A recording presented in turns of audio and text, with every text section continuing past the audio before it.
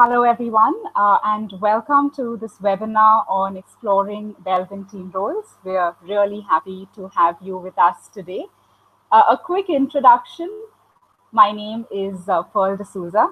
I'm the Director of PrePearl Training Development, which is also the regional representative for Belbin in India. We've been leveraging Belbin for over 14 years. We were the first to bring the Belbin accreditation to India.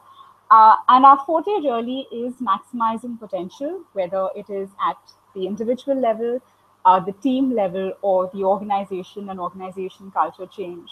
I am an accreditation course facilitator for Belbin and have been leveraging the tool in a cross-section of industries, and very excited and looking forward to sharing with you today as much as I can really in the time that we have in terms of how we've been using Belbin and a little more about the tool.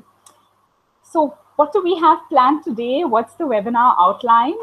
Definitely, first of all, the introduction to the 9 team roles. We'll do a little input into what the 9 team roles are. The technique in teamwork, really the how of collaboration. And I personally believe this is key to the entire theory. How is Belbin different from other behavioral tools? And I think a couple of you would be interested in knowing more about this aspect. And finally, of course, industry leveraging team roles.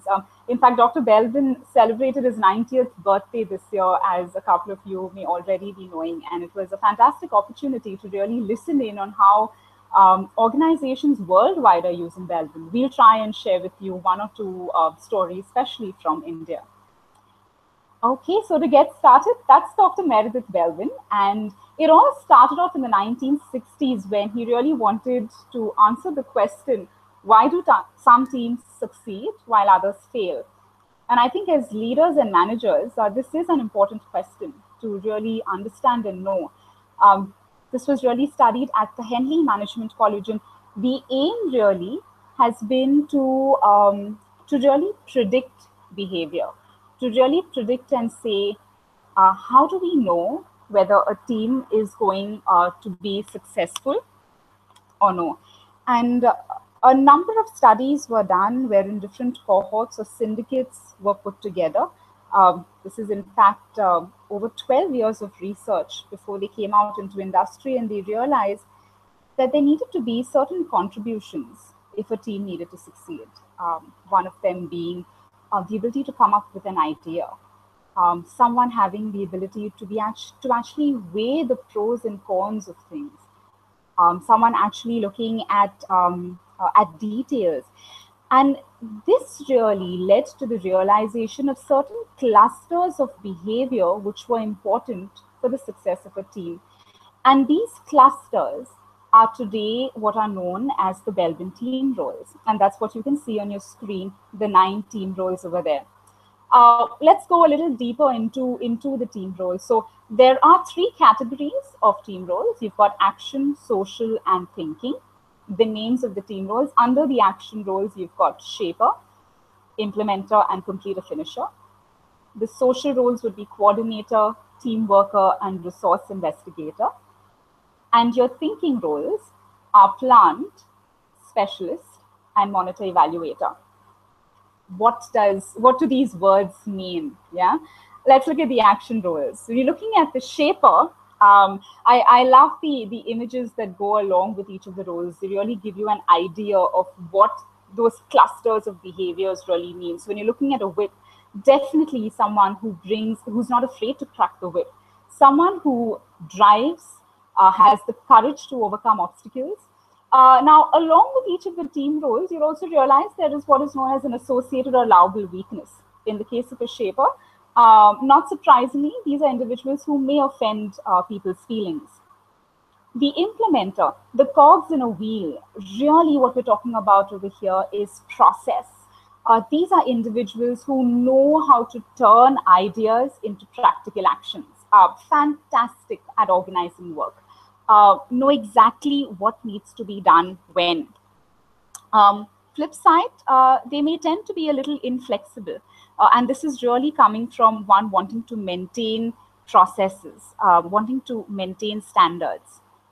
You then have the completer finisher, someone who's really wanting to perfect, tighten the loose ends, wanting to make sure everything is the way it's supposed to be, and actually, more importantly, raising the standard. So, someone who's polishing and perfecting. Possible weakness, reluctant to delegate. And why reluctant to delegate? Well, these are individuals who are aiming for perfection, and well, according to them, they are the ones who only know what perfection is, and therefore reluctance to delegate. Social roles, the coordinator, the symbol, a person who is the conductor of an orchestra. And over here, these are individuals who have a fantastic understanding of the goal and, very importantly, are able to spot who is good at what, and therefore their ability to delegate effectively. They may be seen also as basically assigning work to others. So it becomes important for individuals or coordinators to manage this bit. And we're going to talk a little later in terms of how do you manage it. Resource investigator, the symbol is a phone.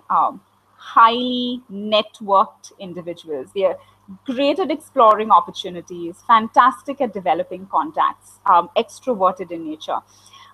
Flip side, may lose interest once the initial excitement has passed. As soon as things are going to get mundane, these guys want to move on onto something else.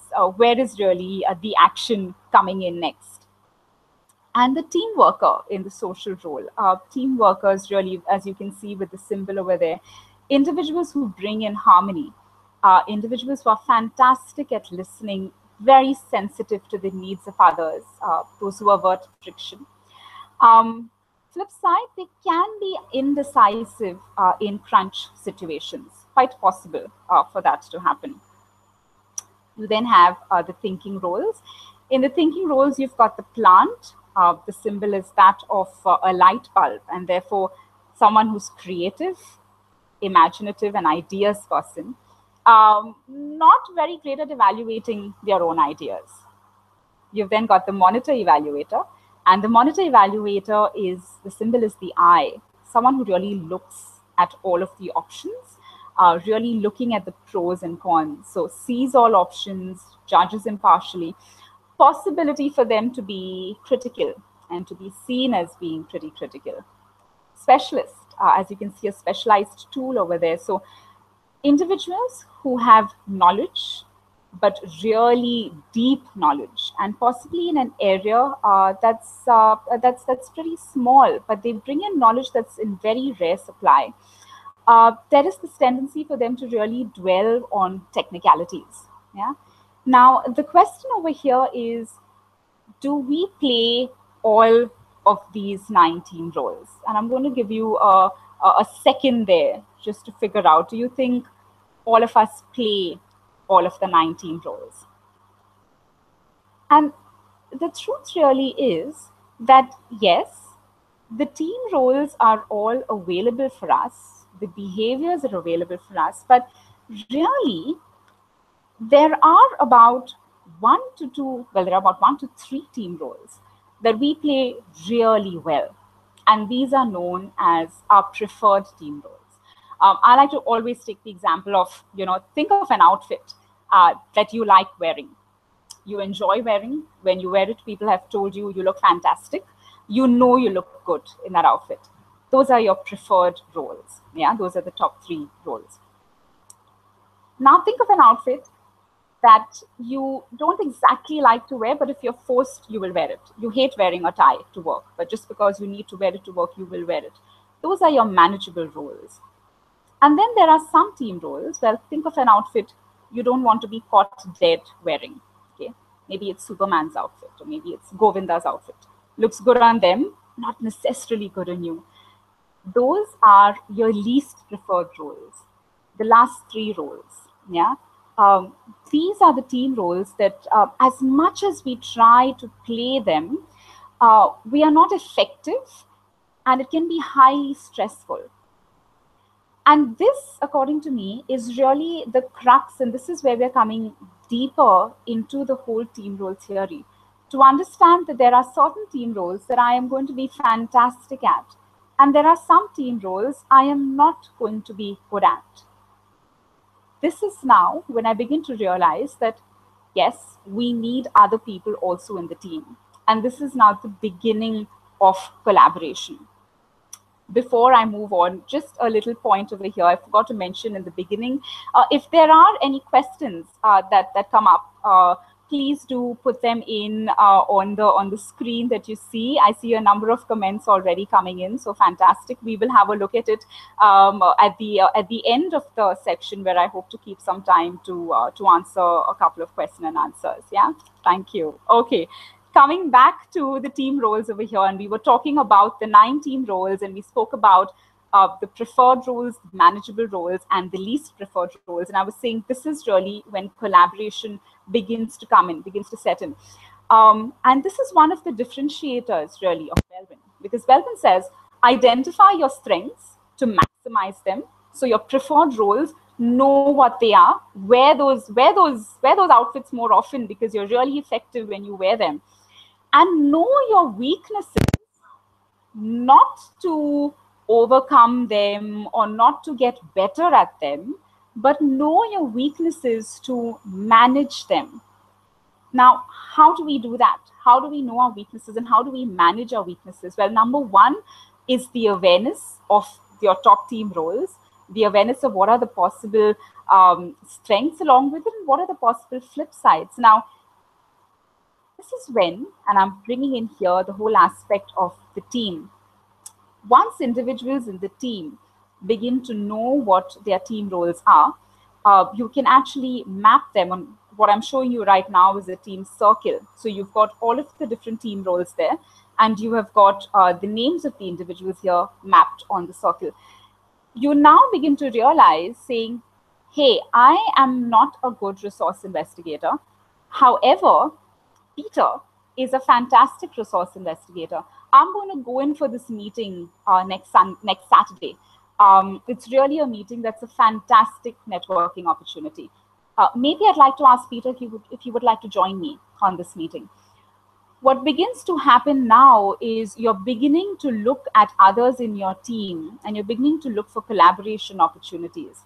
Another very important, and what I found a very interesting thing about the team roles is the weakness of a particular team role is the strength of another team role. I'm going to repeat that again. The weakness of a particular team role is the strength of another team role. And I think that just goes on to say that man really is a social animal and man needs to work together.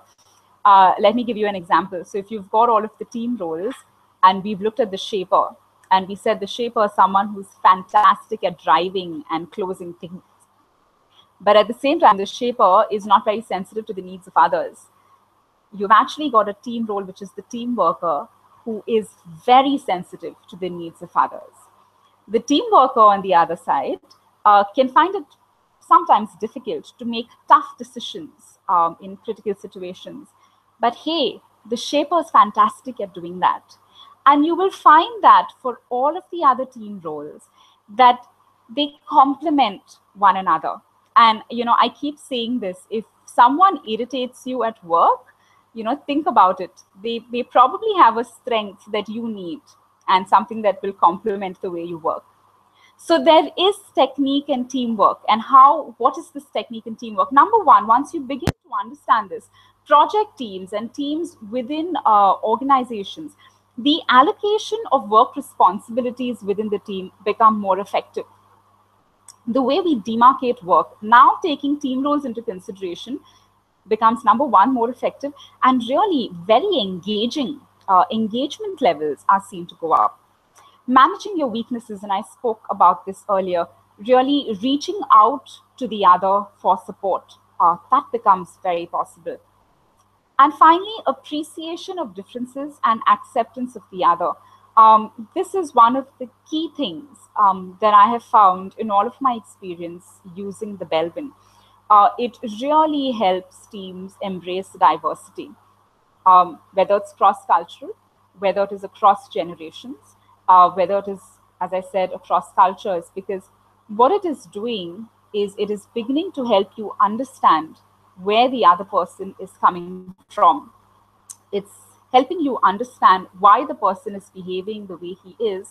And more importantly, it is helping you see what is the strength that the other person is bringing onto the table. And that is key. Belbin really is a strength based perspective. Okay, Belbin and other tools. Moving into this section now, where we're looking at what's the difference. What does Belbin do? Belbin measures behavior. Yeah, behavior is or is affected by a number of things: our personality, our environment, our DNA, of course, our mental abilities. Yeah. Now, very interestingly, behavior is what we relate to at the workplace. What I see is behavior, and that's how I respond to you. Now, also, one thing to think about is, can I see my own behavior? And the answer to that is no, I cannot see my own behavior. I have an intention, and I'm hoping that intention comes out. However, it's only people who are working along with me who see that behavior and are relating to that behavior. And this is what Belbin does. It's really focusing on something that is observable, something that's measurable, and something that is affecting us at the workplace. Now, this is an example of one of the reports or one of the pages of an individual's profile. You've got the individual self-perception and you've got the observer inputs. And for me, this is one of the most important value adds of the Belbin. That's getting in observers to get in their inputs. And who are the observers? Observers are individuals who work closely with you. Your boss, your subordinate, your colleagues, people who you're interacting with on a daily basis. How are they putting in their inputs? Well, actually, they basically just have a list of words, a list of descriptors, and they are just tick marking those words that they think are descriptive of you. The system analyzes all of that, and what you actually get is a holistic report which talks about your self-perception, your observer's overall views, and of course, then your overall team role profile. What are the uses and applications? We'll try and talk about that a little later, but I'm guessing as you would already begin to see, fantastic at really identifying truly what are my strengths, what are other people seeing as my strengths. Have I realized this?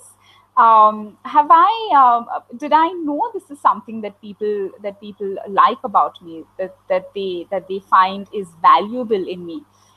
So fantastic insights on that front. Also, actually knowing how effective you are on a particular team role. And there is a particular report that actually shows you how much of your strengths of a particular team role are being seen vis-a-vis, the allowable weaknesses. So what this really helps an individual do is really look at how can I be more effective as an individual contributor, number one. And if I am moving now into a team space, how can I be an effective team member, an effective team player? And if I am a leader, how do I now leverage these resources to work in the context of a team? The main difference between Belbin, according to me, and in terms of what we've seen so far, line managers get Belbin. They understand Belbin, and I think it's really coming from the simplicity of the language, the simplicity of the team roles. But however, in that simplicity, for individuals to actually see it translating immediately onto work.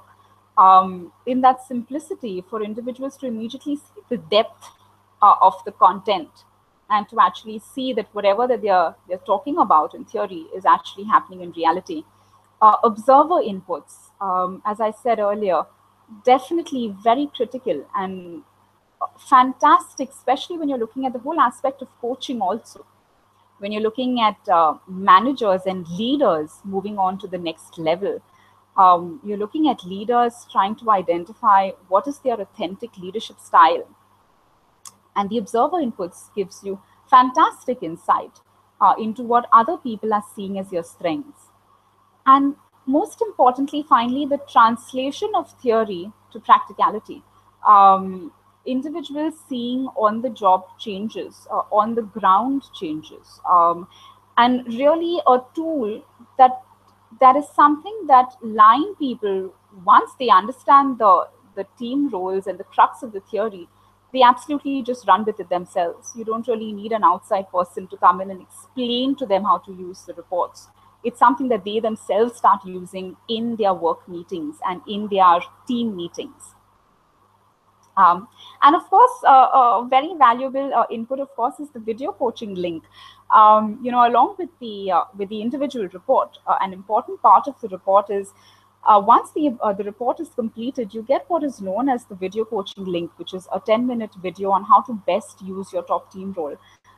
We found this really useful for individuals post getting the report, either at a workshop or at a coaching session, to come back to the workplace and say, okay, how do I use this at work, or to get further inputs on how to apply it in their actual work situation and work culture. What are the Belbin reports like? So you've got the individual report. You've got the individual report, which is a set of 10 sub-reports, each of them having different applications. In fact, one of the reports, and we will probably do a separate session on that, is we actually look at how you can leverage your top team roles to design KRAs that are engaging, or how do you define your current KRAs in a way that's leveraging your top team roles. Immediately what we've realized is engagement levels with their job becomes or goes to the next level. The team, how do you collaborate within the team? Fantastic input to managers using the team role circle, the team culture chart, work pairs. And this is interesting. Dynamics really comes about when you've got two individuals working together. And when you've got two individuals working together, there's what we call team role chemistry. And team role chemistry comes about when you really look at, do these team roles complement one another? Is there a possibility of friction? And why is the friction happening? This insight really helps bosses and subordinates, colleagues, work out their relationship in a way such that it delivers business results. And finally, Belbin reports also for jobs. So yes, for resourcing, for actually identifying the right person for a job. You have the whole job section focused on predicting really success for an individual in a particular job. So that's fantastic insight, even while you are developing the plan for the individual in terms of the individual development plan. Industry experience. What have we seen so far in industry? Would like to definitely talk about MCure Pharmaceuticals.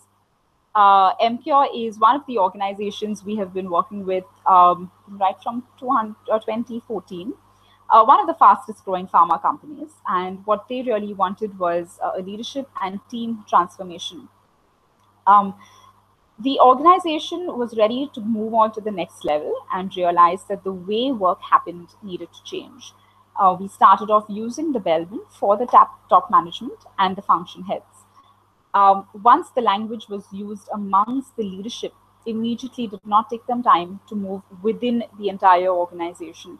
As of 2016, we've got over 400 individuals across all of the different segments and across different functions who have done their Belbin profiling, and we've got one of our Belbin accredited participants who is the internal in-house coach and the internal Belbin expert in MQ, and he's really been taking this within the organization.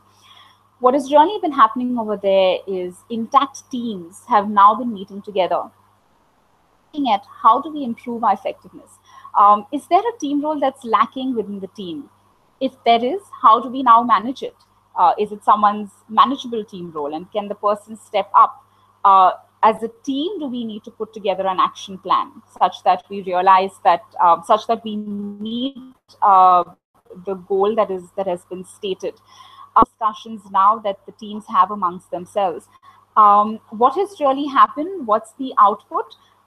Very interestingly, managers themselves have reported of improved team spirit, effective delegation, something that wasn't happening in the past, smoother processes, enhanced engagement. And what I found really interesting was work-life balance. Being able to work in a way now such that, number one, they're enjoying themselves, they're enjoying the work. And secondly, also paying attention to aspects that are most important and most critical. And I think you would agree that when you begin to work on behavior and dynamics and you start working from a place of strength, you're really spreading the positive bit around.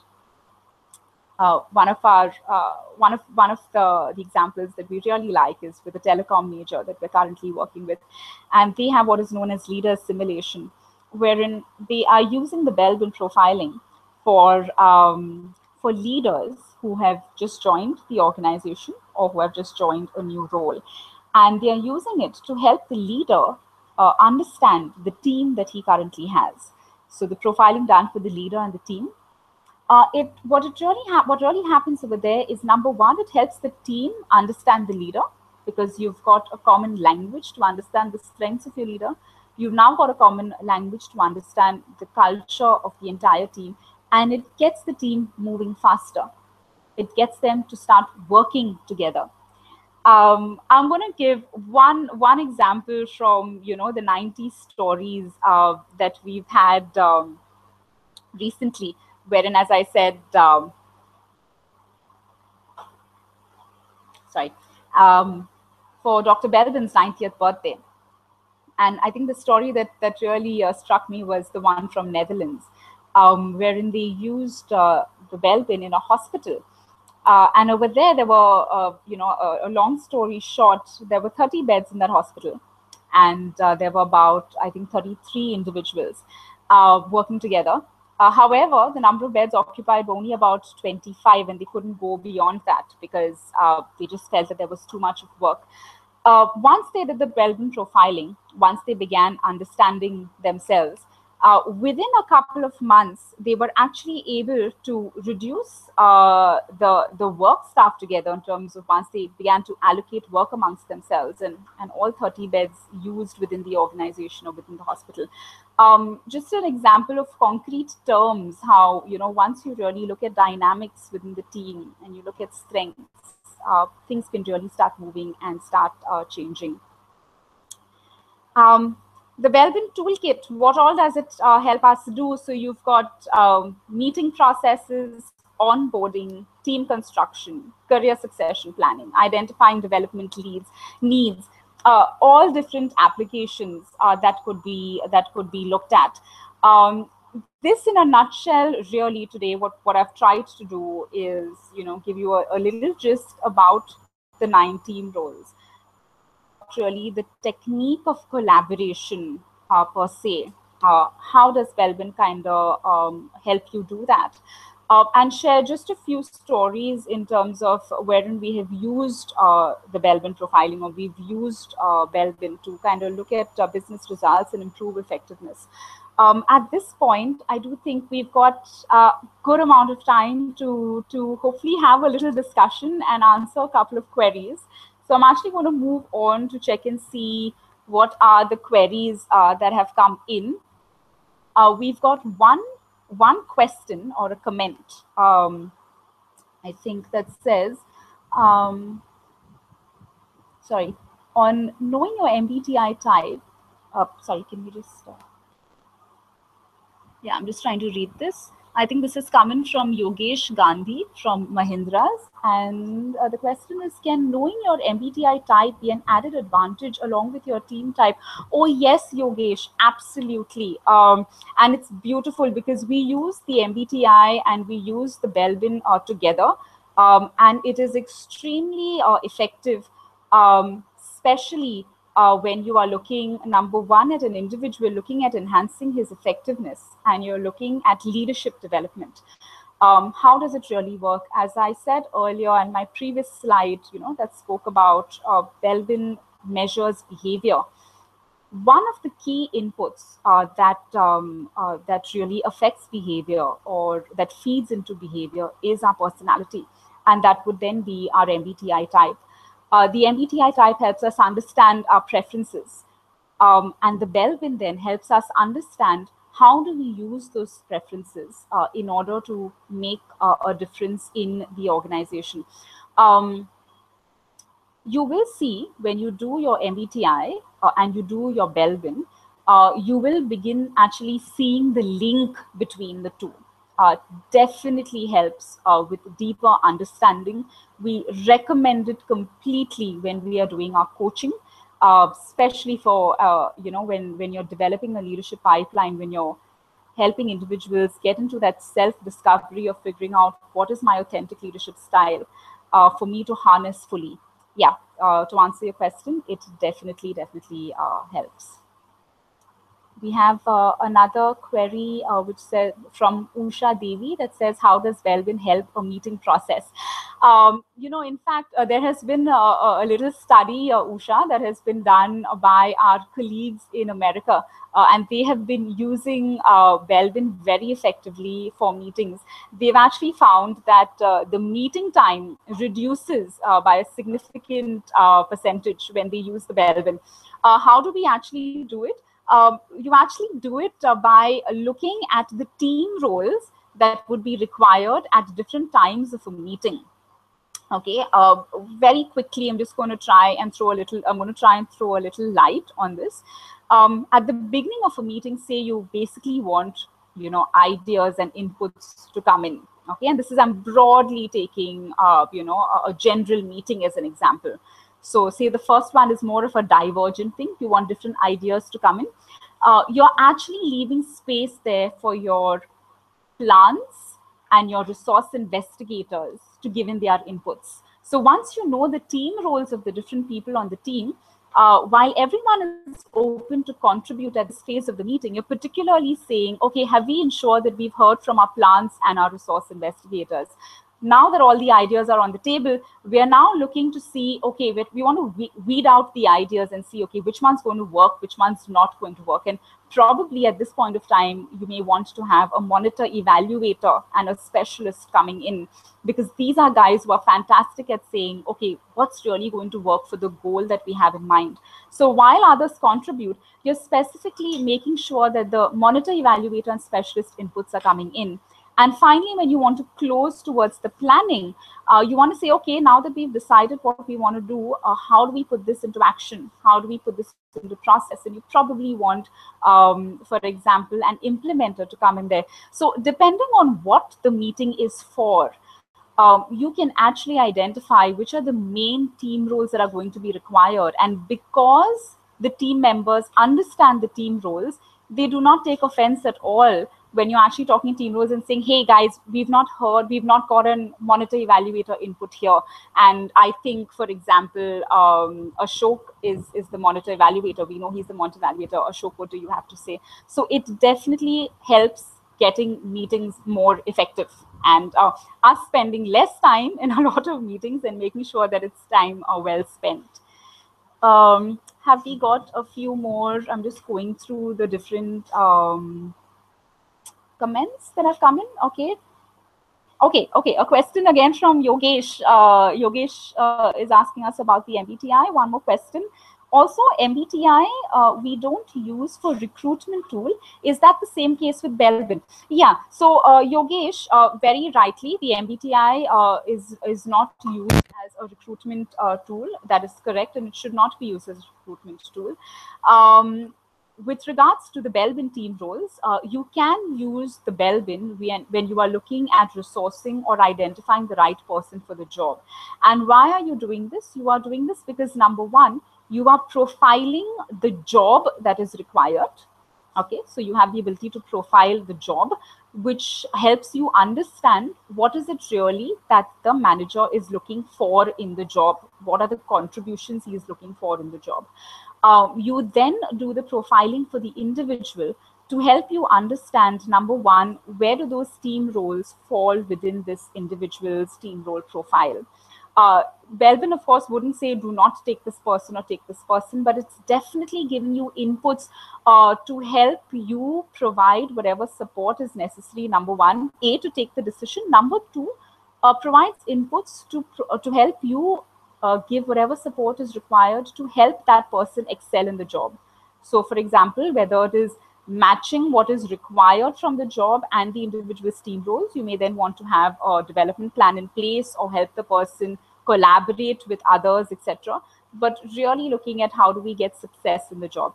Belbin is about predicting, really predicting who is best placed and how can we leverage our strengths in a particular job domain. Yeah, so definitely inputs that can be used for allocating or assigning the right person for the right job. Yeah. Let me see. Are there any other queries that have come in or any other comments? So thank you. Apologies for that little bit of a technical snag. However, technology allows us to do a number of things and then a few snags here and there. But thank you for staying on. I know Yogesh needed to leave, but we'll catch up with Yogesh a little later. For the rest of all of us over here, the question that I was really answering was, the whole bit about the recruitment bit, and I was talking about how there is one of the sub-reports in the Belbin individual profile is a fantastic input in terms of, the kind of questions that you could possibly ask that would help the person to talk about areas that he could really contribute. And I'm particularly reminded of this one example when I was talking to a person about his report, and he was a very quiet person. And when I was explaining to him that this is, a report that's given to a person who is the manager of the job to kind of help him understand you. And he started smiling and he said, on my own, I don't really talk about myself. But if you were to put the question in the way it is mentioned in this report, I would definitely want to talk to you about my projects. And I would definitely want to kind of help help you get more insight in terms of what I do. So yes, definitely is something that can be used for resourcing as well. Yeah. I hope with that we have covered a couple of queries. If there are any other inputs or queries that you have, please do mail in. Let us know. We have a few more minutes before the end time. I'm just scrolling through the comments to see if I've missed out on any query or question. But I think we should have got more or less, I think, all of that. Yeah. Okay, good stuff. Okay, in the good E-type, yeah, I think we've got most of the queries coming in. So that was the Q&A. Just to also let you know that there is a Belbin accreditation that is happening on the 17th and 18th of November 2016 in Mumbai. So that's happening next month. Would be absolutely delighted for you all to join us. Do let us know. The early bird discount is currently on, so so you may want to catch that discount. Do log on to www.prepearl.net to register to get more details. If you have any more queries, would like to know more about the Belbin, please feel free to get in touch. You've got our website. You will also receive a mail shortly with the link to the webinar. We plan on having more input sessions and more conversations with various aspects of really behavior and behavior dynamics, and would love to meet all of you again.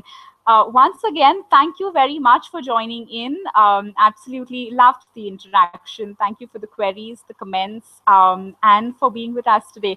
Thank you so much and have a fantastic evening ahead. See you all. Bye-bye.